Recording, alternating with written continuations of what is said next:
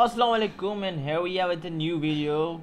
And in this video we're gonna talk about how to write hello world in Dart language. So let's move to the code now.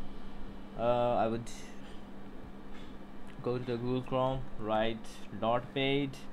Okay, you will find the dot page.dev. Okay, go to this. Okay, it's already written, I guess. So all you need to do, how can you write the hello world in Dart language? All you need to write is void main. Okay, then you need to write you have to write small bracket, then the this middle curly brackets. Now all you need to do is write print, and in semicolons you need to write hello world. Okay, yeah, okay, I have made a mistake here. I didn't give the semicolon at the end of the command.